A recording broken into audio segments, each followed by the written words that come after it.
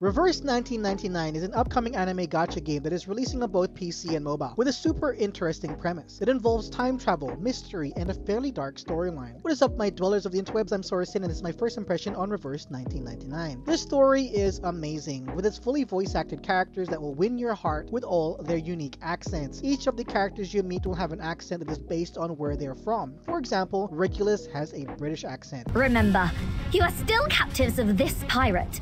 Get them to hold the fire immediately. Otherwise... And the femme fatale Schneider has an Italian accent. Aren't you also here for these, Miss Governors? Who know history very well.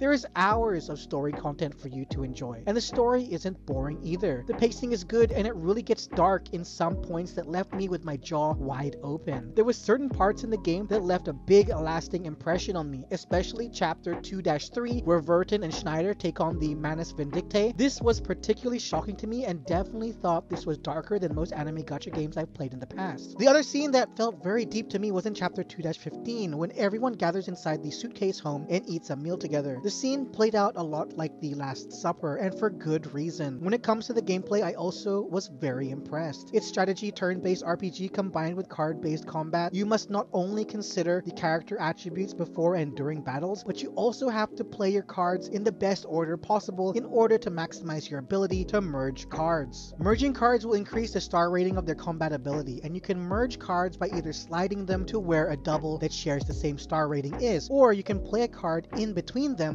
to get the other two to merge for free without costing you a move. When you play a card or move a card, you build up Moxie. Moxie is your point system before you can cast an ultimate. Once you build up 5 Moxie, you can cast an ultimate skill, and the ultimates in this game are stunning. There is also no forced autoplay combat in this game. The only time you experience any autoplay combat in this game is after you complete a battle for the first time. The characters are also worth noting in the gameplay because they are all so gorgeous and have a unique character background, assisted by their unique fully voiced acted accents. Their designs are also a blend of urban legends, literary works, and historical Easter eggs. For example, the game has an apple with a British accent named Apple, but the APPL are capitalized. Then the E is lowercase. Then there's the gorgeous Schneider with her Italian accent and her personality that resembles the mafia. The characters are very interesting and unique, and I love it so much. Visually, the game is amazing. From the backdrops to the character designs, everything is highly detailed. I especially love the character designs, which are all using live 2D, and it's very high quality artwork too. Even the backdrops when you are in cinematics are gorgeous. Same with the visuals during combat as well. The effects when casting abilities is so cool looking and very impressive. Overall, I'd say that Reverse 1999 is going to be a game that people talk about for a long time once it releases. With its immersive story and engaging turn-based card battle system combined with its stunning special effects, this game deserves all the success I'm sure it will get. The CG and illustrations are of the highest quality, and even the main plot includes numerous branching paths that offer an immersive reading experience. I am 100% in love with this game and cannot wait for its full release. This game will be coming to both PC and mobile, so look out for it when it comes out. So there you have it. That's my first impression on Reverse 1999. Thank you for watching. I'm Sorasin. Have a fantastic day. Please drop a like and subscribe to the channel if you enjoyed my content, and hit that bell icon to stay up to date on all my upcoming videos. And if you're watching this on TapTap.io or in the TapTap app, I hope you'll consider following my profile as well. Bye bye!